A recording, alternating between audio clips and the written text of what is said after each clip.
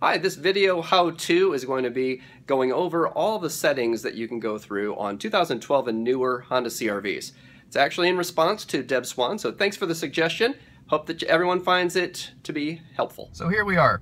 Now, going through settings on 2012 through 2014 CR-Vs to change the personalized settings, all begin with tapping this menu button. Here in the center display pops up this information. Next, you're going to use this directional pad to make selections. By going to customize settings and tapping to the right, I can then change my trip computer setup so I can have the fuel economy reset when I refuel if I like on either trip A or B.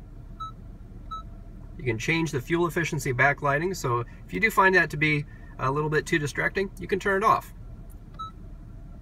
You can also change your lighting setup for how long we want your interior lights to stay on, how long we want the headlight auto off timer to stay on.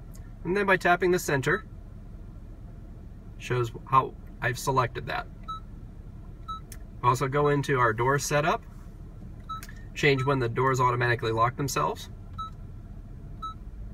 The door lock mode, that's when you're using your key fob to unlock the car.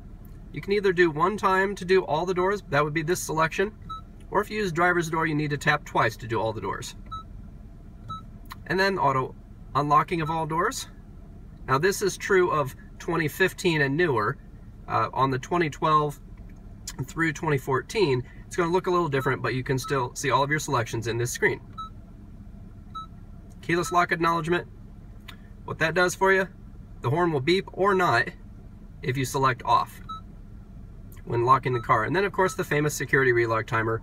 When you have unlocked the car remotely, you have either 30, 60, or 90 seconds before it will relock itself if you don't open one of the doors. To back out of the screen, simply tap the menu button right here, and then we tap and bring up either the radio information, or by tapping this button right here, we can then cycle through radio, fuel economy information, just a blank screen with the time and also your compass, and then of course your analog clock. There you have it. Thanks for the suggestion, Deb, and keep them coming.